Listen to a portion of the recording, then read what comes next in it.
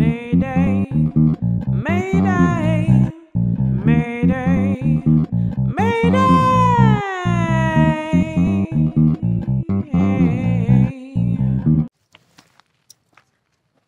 Hey family, my name is Aisha May and this is Mayday.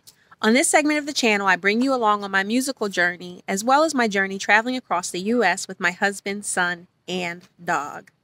One of the first questions that people ask me when I tell them that I full-time RV is, what do you do about your doctor's visits? What do you do about your health care? I book the appointment. That's what I do. We have health insurance through my employer, but I know that there are other options that people have.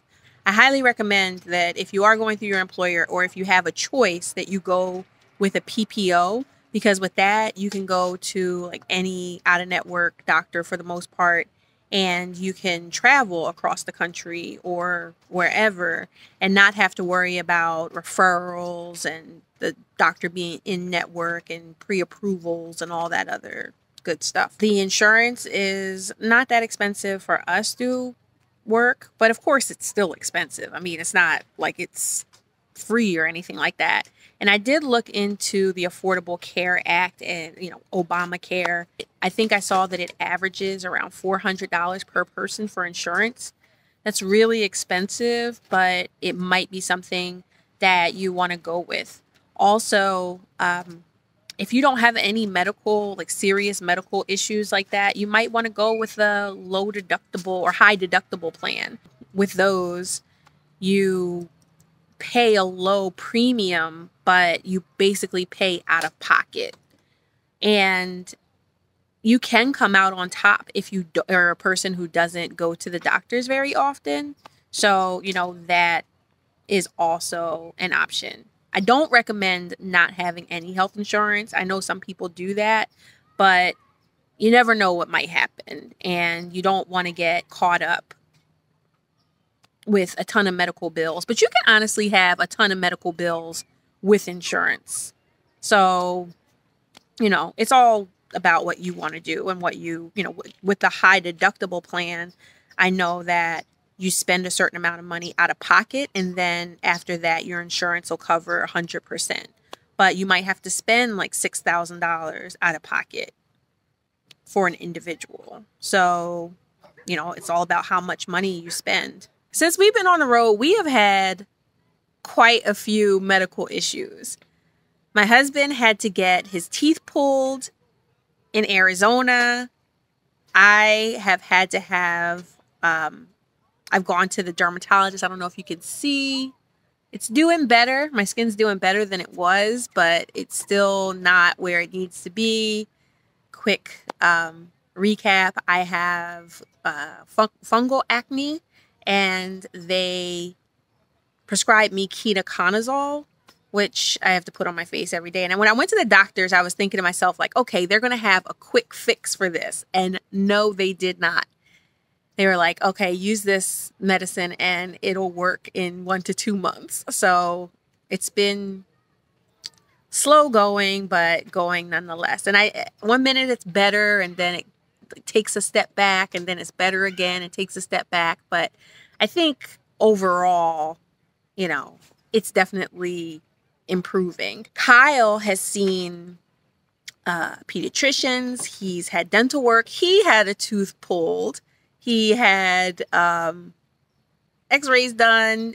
One of the things with homeschooling, especially out of Pennsylvania, is that you have to show that you completed all of your, health requirements, like your shots and your dental and all of that. So we do have to submit those things every year, and we find doctors wherever we go. Georgia, Florida, Arizona, California, we go where we need to go.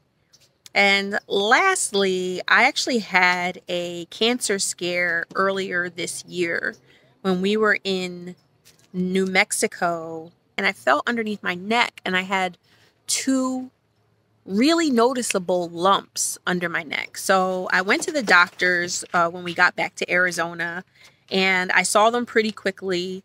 I went to like a urgent care, but they have a family practice there.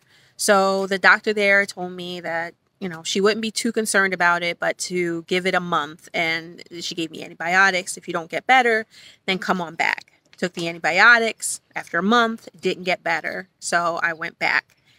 So then she referred me to an ENT. I went to the ENT. He gave me another round of antibiotics. He said if that doesn't work, then we're going to go ahead and do a biopsy. So the antibiotics didn't work, and I did have to go back to him again and see an oncologist. And they wanted to do a biopsy because they thought that it could be cancerous. It could be a lymphoma. So I did have to go to the hospital in Arizona and have the biopsy done. I mean, I don't know, I would say because of RV life, but also because of COVID, you can't have so many people in the hospital with you. Children can't come into the hospital unnecessarily. So my husband couldn't come in the hospital with me when I had the procedure done. They had to stay outside. Now, the nice thing about it was that they were able to take the RV and park outside. And, I gave his information so that if there was any type of emergency, he could run in. And, I'm sure they would let him bring Kyle in at that point. But I will say also that I went through all of that, and I didn't have any issues with insurance. I didn't have any issues with people saying, well, your ID says Pennsylvania. Everything says Pennsylvania, but you're here. That was never an issue. And when you think about it, people travel all over the country and even the world for certain procedures and everything. So I don't see why that would have been any kind of issue. Just an update on that, because the biopsy was, I want to say, in April or March, I believe. And we're now in November. I did have to go back. As you know, we've been in California for a little while. So I did have to go back to Arizona because those are the doctors that I feel really comfortable with. They provided me with excellent care. I mean, they were on it. Like the moment that I knew that something was going on, I didn't have to wait for appointments. It wasn't a big issue, like I said, with referrals or anything like that. Everybody just saw me right away. It was like, okay, your appointment is for 2 days from now, or, your follow-up is for a week from now. It was just really good. So those are the doctors that I felt really comfortable with. Now, when I got my biopsy results, it did come back benign, but the doctors were just really concerned because my levels were elevated. Like my white blood cell count, my protein was really high, and they were really concerned because even though they did the biopsy and everything was okay, and if you look in some of my old videos, you might see like where it's swollen, and it's like, it was like really swollen all around here. Like I had like a serious double chin going on. But it was like so swollen, and then it was tender, and I was just really tired all the time. So they wanted me to do a second biopsy because there was still another mass left in there. But I asked them if I could hold off because I kind of wanted to leave. I was tired of being in Arizona. It was kind of dry out there, and I wanted to get near some moisture. So we went ahead and went to California. I probably, it's probably not the wisest move, but, that's what we did. I am happy to say that I went back. Like I said, no issues. I saw my family doctor who wanted to see me for a separate issue because that urgent care place became my new local West Coast family doctor. But I saw them and it was no problem. They fit me in, no issue at all. And then I saw the oncologist and I had to get a bunch of tests done, and everything came back fine. They said that there is no sign of any cancer.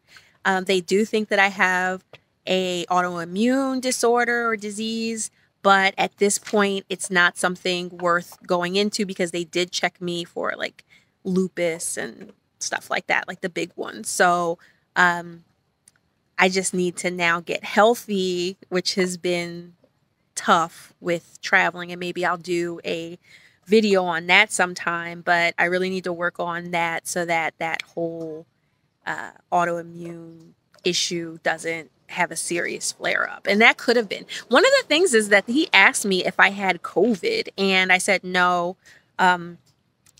I think I may have had COVID back in January of 2020, but I'm not entirely sure, so I don't tell people that.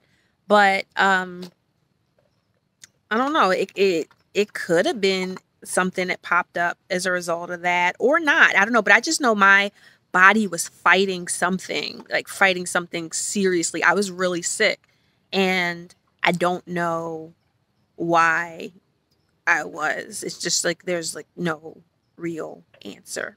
I would not let health care or, health insurance and everything, I wouldn't let those things hold me back from this lifestyle. Now, if I had a serious condition, I probably put things on pause. And that's actually what we did. We put things on pause and hung around in Arizona much longer than we had originally planned because of all the doctor's visits and the procedures and the wait and sees and everything. So I would not really let that hold me back, but I would, just be smart about it. The same way you would be at home. If you what's the difference if you break your leg at home or if you break your leg in another state?